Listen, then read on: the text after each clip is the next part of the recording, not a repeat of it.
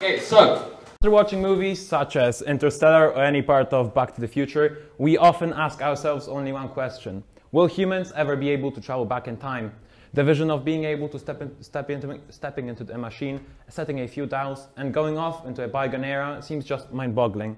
My name is Aleksander Kowalczyk, and I've been interested in the topic of time travel for a really long time.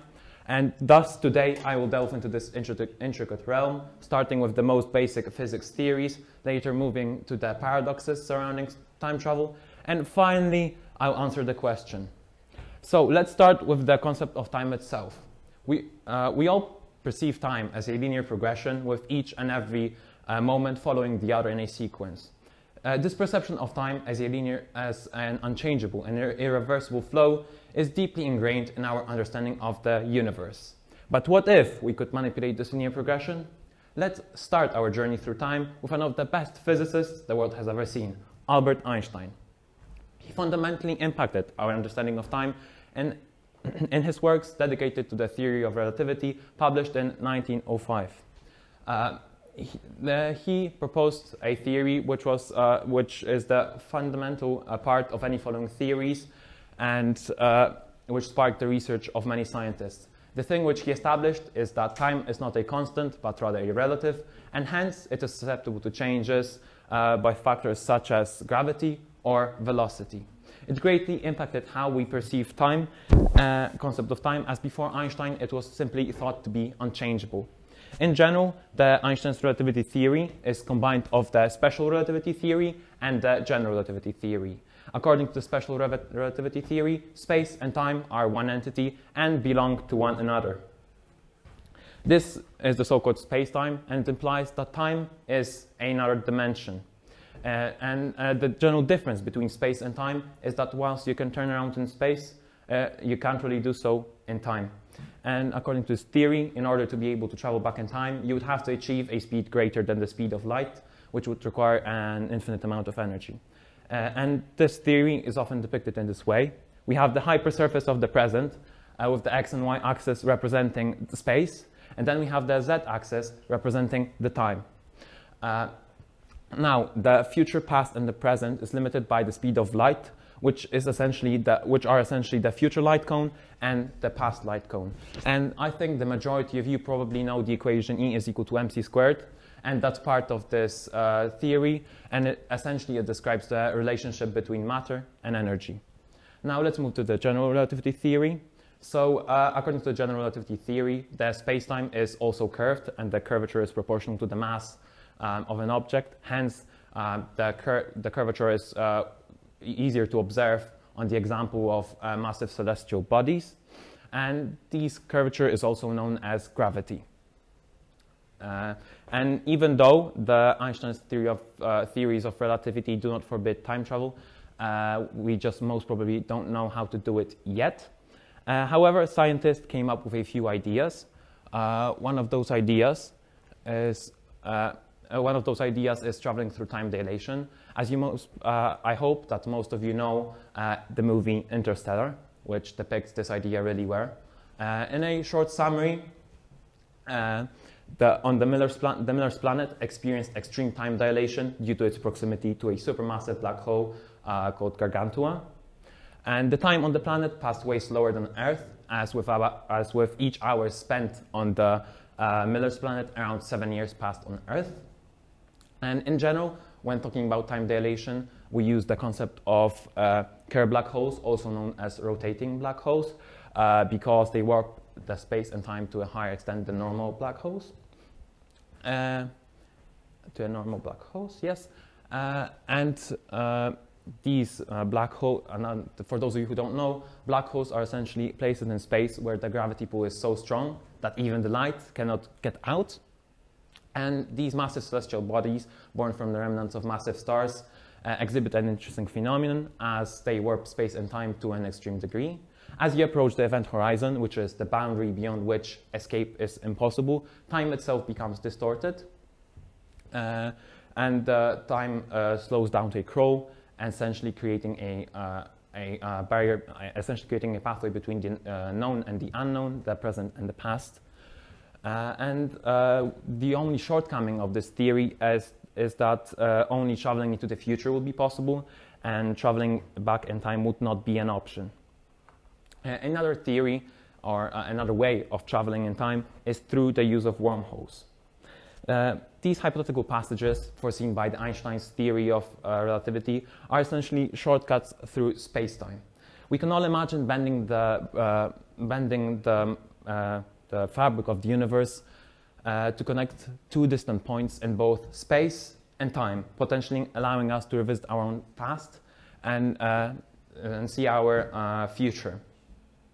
Here you can see a better visualization of it. And to truly grasp the significance of wormholes, we first have to understand their theoretical complexities. They are intriguing warps in space-time created by the immense gravitational forces of collapsed stars and exotic matter. But tapping into this interstellar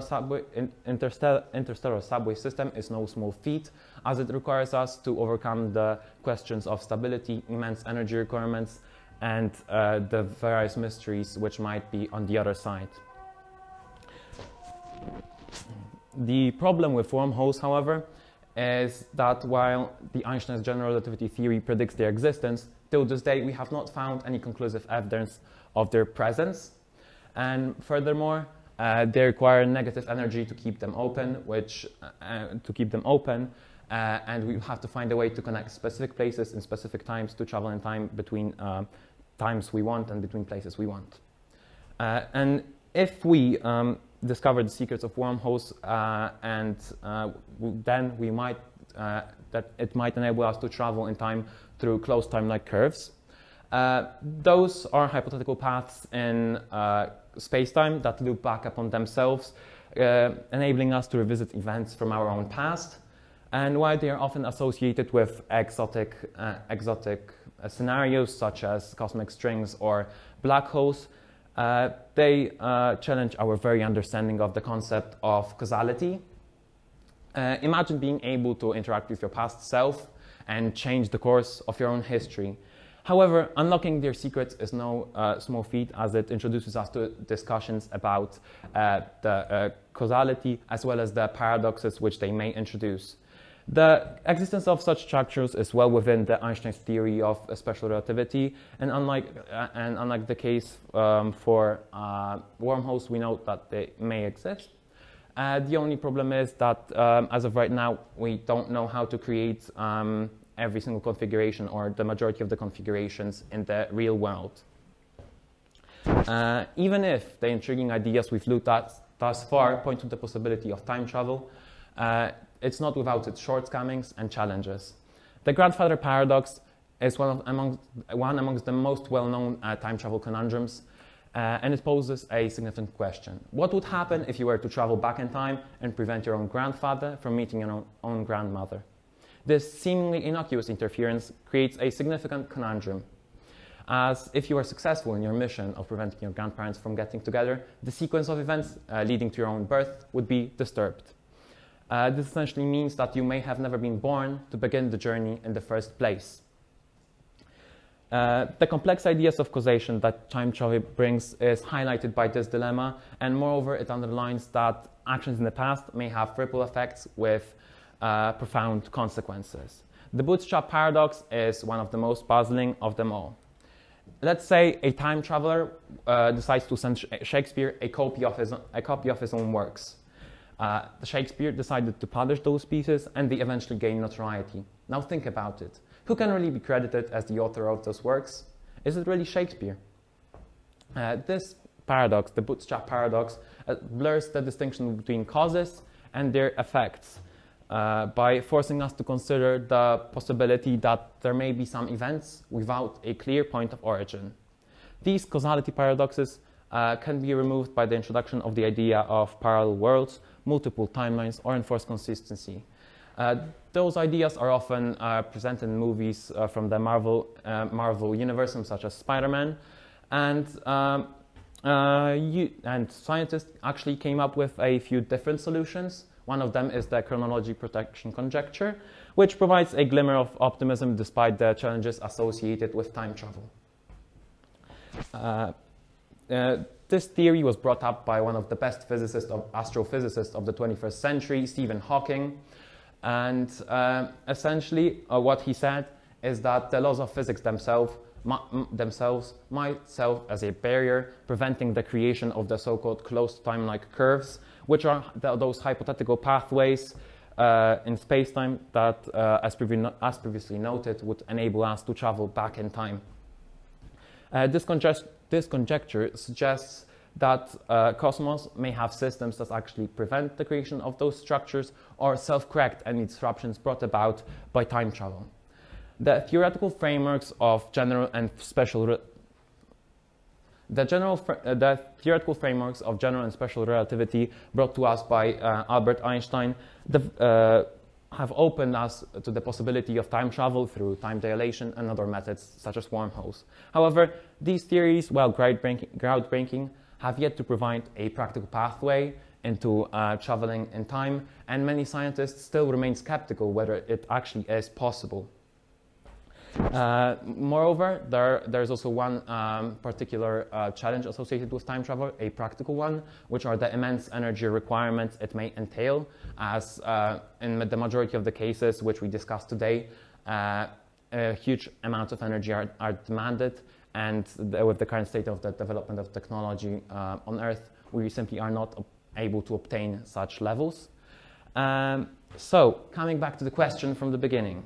Unfortunately, in the near future, the possibility of time travel remains highly improbable.